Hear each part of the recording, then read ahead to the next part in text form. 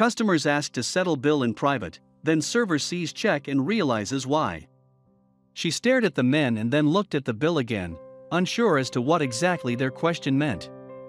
They asked her to follow them to the back room again. She scanned the busy bar, looking for some form of help. As loud as the noise in the bar was, the warning voice inside her was even louder. She took a deep breath to prepare herself for the trouble that was sure to follow. It was while she was working the night shift at the Sea Grape Cafe in Fairfield, Connecticut, when waitress Ashley Latella saw a group of men walk into the bar.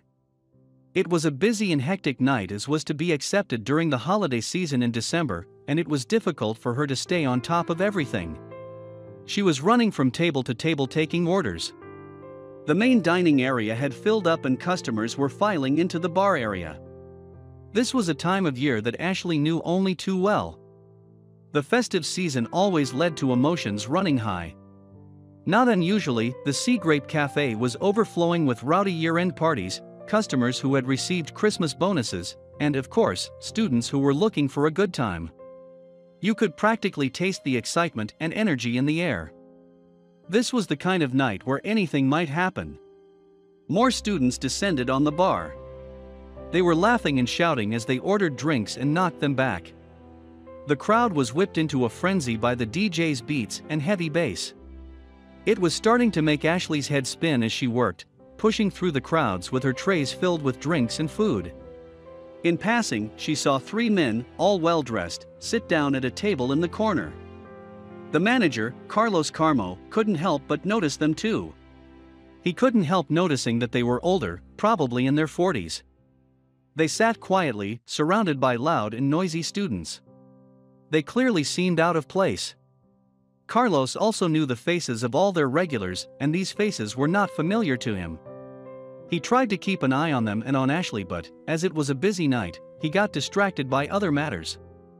Ashley went about her job, taking their orders and making sure they had everything they needed. Ashley was an experienced waitress, and was used to all kinds of customers, but something about these men unsettled her. They weren't unruly. But there was still something about them that worried her. The strange men kept ordering drinks and staring intently at her every time she left their table. To make things worse, every time she came to the table they would all stop talking. When she delivered their bill, however, everything started to become clear. From experience, Ashley was aware that often it was the quiet customers who caused the most trouble. One table would always have something up their sleeves. Under normal circumstances, Ashley would just switch tables with one of the male waiters. On a night like tonight that was not an option, however. The bar was just too full and everyone was swamped. It was only at the last minute that the men decided to reveal their true intentions. What bothered Ashley most, however, was that the Sea Grape Cafe was known for being a student bar. So why were these much older men in the bar? Out of everyone in the room, these men were definitely the oldest. Whether it was just experience or a woman's intuition, Ashley was certain that they would be trouble. Unfortunately, she wasn't wrong. As an experienced waitress, Ashley was used to both good and bad customers. Of course, some customers were simply rude. Even so, Ashley always did her best to treat all her customers well and give them all good service. Nevertheless, there was little that could have prepared Ashley for when the men refused to pay their bill.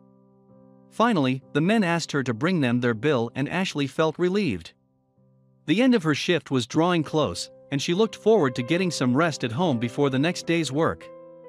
However, the night wasn't over yet. When she came back to collect their bill, however, she wasn't prepared for what they wanted from her. When Ashley tried to pick up the bill folder, one of the men kept it pinned to the table with his elbows and wouldn't let her take it. As if taunting her, he picked up the bill, held it where she couldn't reach it. It was at that moment that all three men stood up. The men refused to hand over the bill and instead made it clear that they wanted her to go into a back room with them. Ashley didn't understand what was going on. The man with the bill folder leaned and whispered to her. At first, it was difficult to hear what he wanted over the noise. Then she finally heard his unsettling request to settle the bill in private, and her blood ran cold. Ashley looked around wildly. Her only thought was to find her manager. Ashley started to suspect the worst.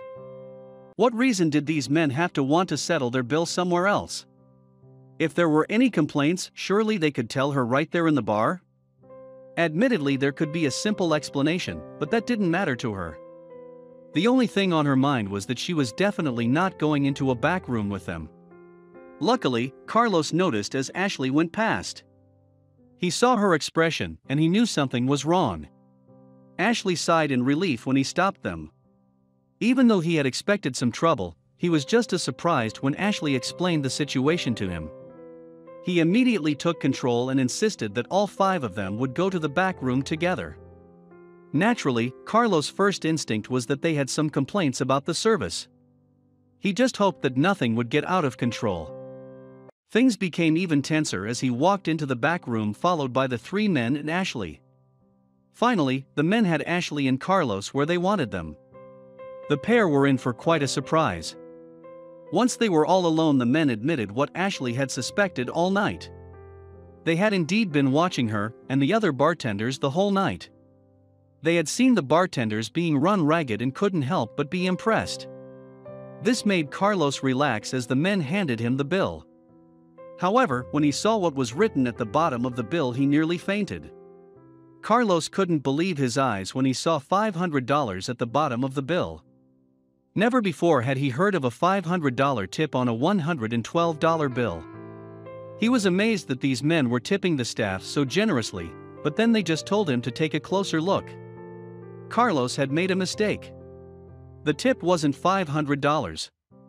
When he looked again, Carlos went from amazed to utterly confused.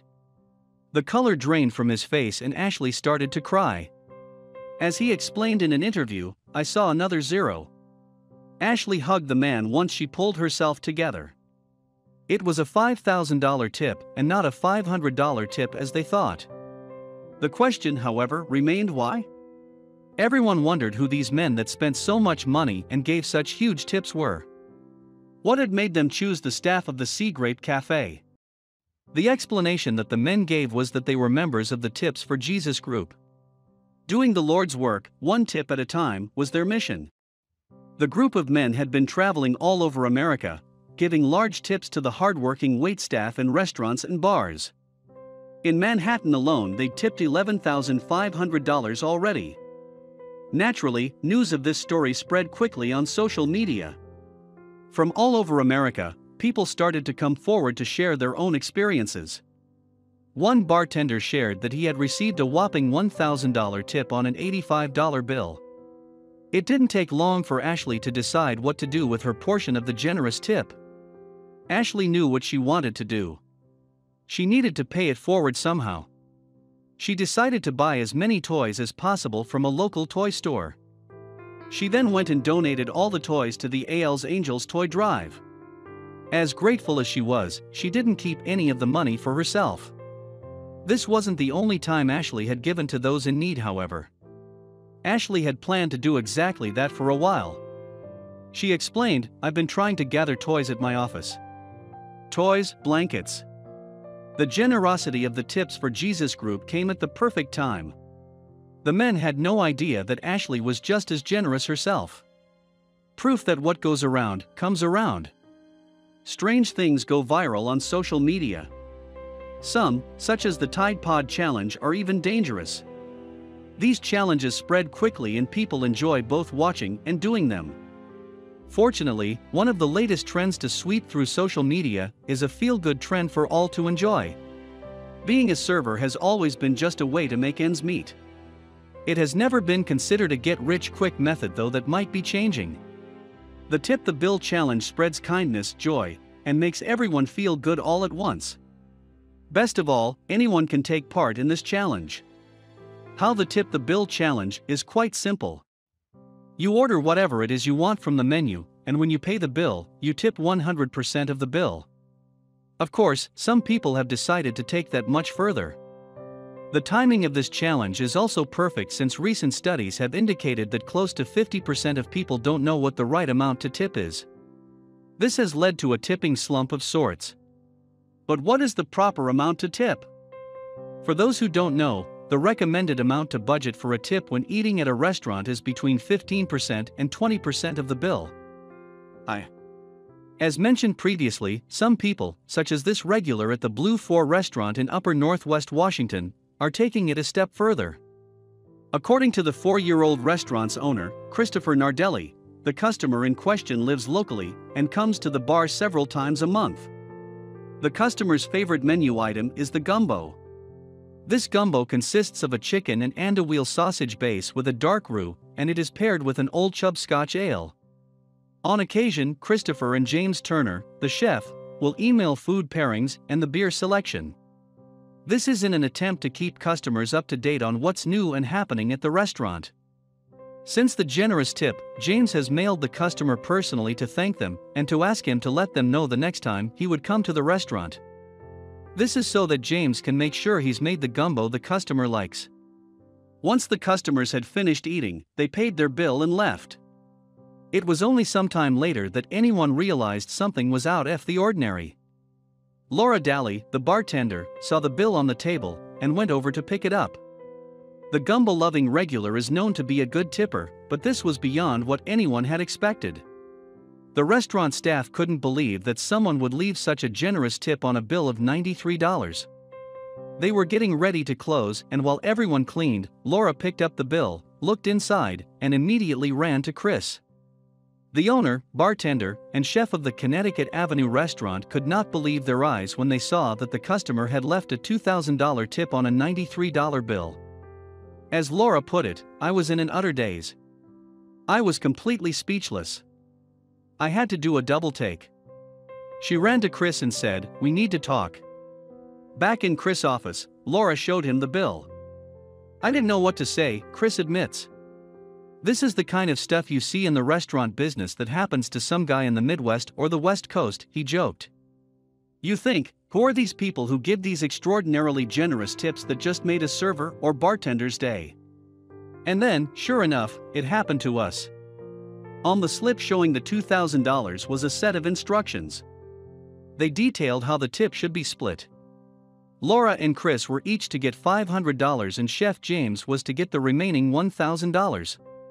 The question remained, why would someone leave a huge tip like that? When Chris emailed the customer the next day to say thank you, he also received an explanation for the incredible tip. He said he's very happy with what we've built, and that he's proud to be a customer, Chris explained. In the email, the customer also said, "I'm very happy to express my gratitude in that way." The 3 recipients of the tip are also choosing wise ways to use their unexpected windfalls. Chris believes that James will be spending the money on his family, while Chris himself plans to offset his child's monthly daycare fees with the money.